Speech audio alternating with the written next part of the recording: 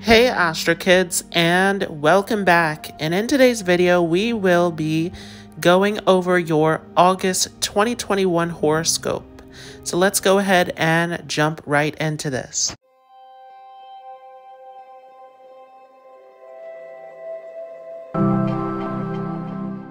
So on the screen here, I have the transits of August 2021. And as you can see here, we will start off on the 1st of August with the moon positioned here in the sign of Aries. And we'll talk more about the moon as we move along. We will see a new moon coming up on the 8th of August here in the sign of Cancer. And we will also see a full moon coming up on the 21st of August, falling in the sign of Aquarius.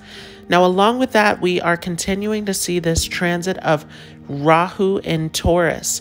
Of course, we won't see that come to a close until 2022. This is a huge karmic focus centered around our security, centered around our comfort, our values, with Rahu pushing us towards this Taurus energy. On the opposite side of that, of course, we see Ketu in Scorpio, where there's a lot of internal transformation, a lot of spiritual cleansing and work to do there. And we talked a lot about that with that lunar eclipse that took place in May. We are leading up to another eclipse season, of course, as we are bringing things to a close, moving closer to the month of November.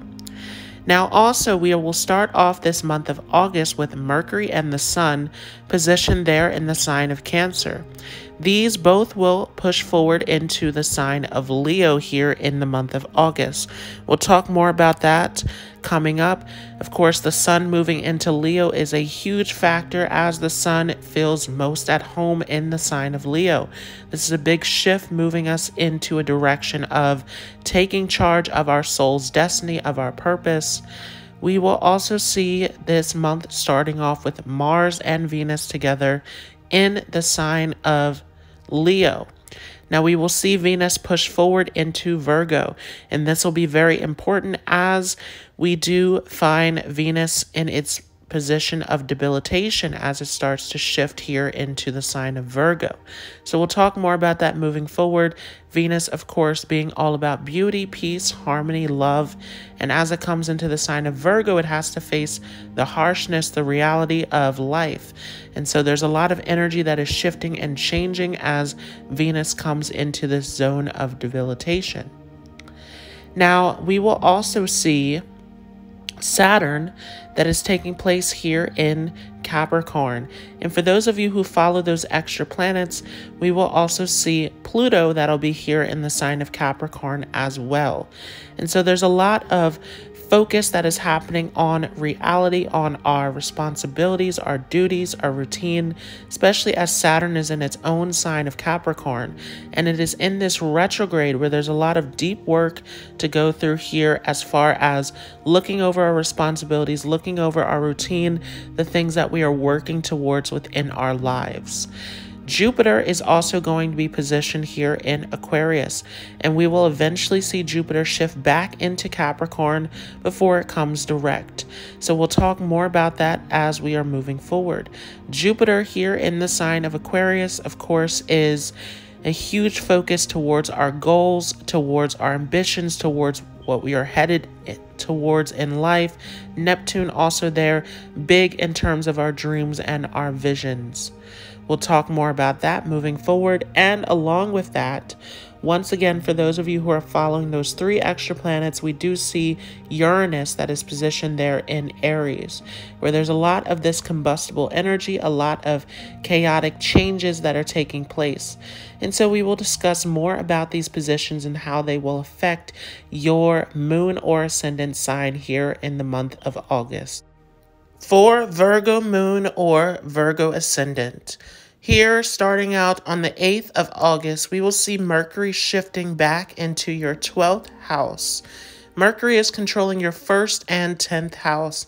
And so this can be a huge time of reflecting on your career, on your image, how you are coming off to others, taking some time to yourself to make sure that everything is in the proper order and that everything is to your liking, how you want it to be in your life. And so even with that first house activation, is your body, is your appearance the way that you want it? Or are there changes that you'd like to make? This is a great time for reflection. And with that 10th house activation, is everything the way that you want it to be in your career, in your responsibilities, in the way that you are pursuing your achievements in life? This is a great time of meditation, of looking inward, and getting some deeper insight into your life, understanding those areas that you need to work on and improve. On the 11th, we will see Venus shifting there into your first house as it comes close to its debilitation, and Venus is here controlling your 2nd and 9th house. Very auspicious. We have a lot of attention that you can gain from the public during this transit. This can be a time where you also are receiving some advice about your fashion, your style, your looks. This can be a big time of dressing up differently, of taking some advice from others around you. And with that 2nd house, focusing on your money, on your spending habits. Venus in the 1st can give you a strong inclination towards spending, towards gaining the possessions and resources that you want. You also want to be careful, though, with this transit here, that you are not overspending. That 9th house and 2nd house involved. And so this is a time where you can go overboard, with the 9th house being very expansive and this 2nd house being a house of spending. Now we also see the sun, which is coming here into the 12th house. And so once again, this may be a time where you have to deal with expenses, where you have to manage your finances and your daily routine in the proper way. But this is a great time for meditation, for self-reflection, for going inward. This may be a time where you are thinking about charity, about helping others. At this time, if you're working in any sort of healthcare or facilities, this is a great time where you can shine in your career. Sun back here in the 12th house can also point towards a long journey. Once again, Venus is controlling your 9th house as it sits there in the 1st house. And so this may be a time of enjoying yourself, of retreating from your duties and responsibilities and going on a long trip. Along with that, once again, this can be a time of retreating into a meditative space, taking that time to self-reflect, to go inward. Great time to work on improving yourself at a subconscious level. Once again, having a dream journal, meditating, any sort of activities that can help to slow down your mind and to have that deeper connection can help you tremendously at this time. And so this is ultimately a month of stepping back and taking that time for yourself. So this has been your horoscope for Virgo moon or Virgo ascendant for the month of August 2021. I hope you all enjoyed this. If you like this video, feel free to leave a like as well as a comment. If you are new to this channel, don't forget to hit the subscribe button along with the notification bell so that you don't miss out on any new content.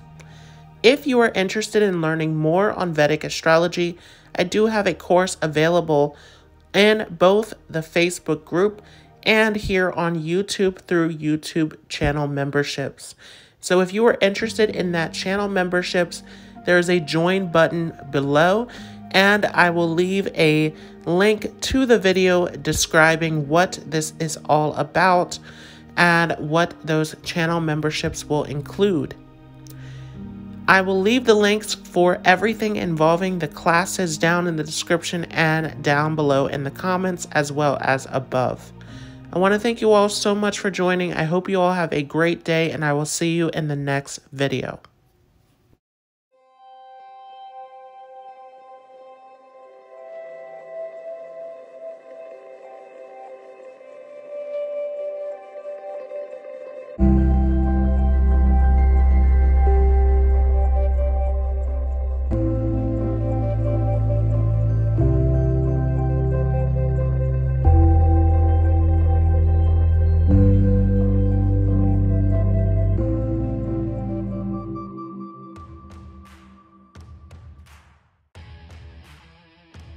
The card for Virgo Moon or Virgo Ascendant for August 2021 is Scorpio.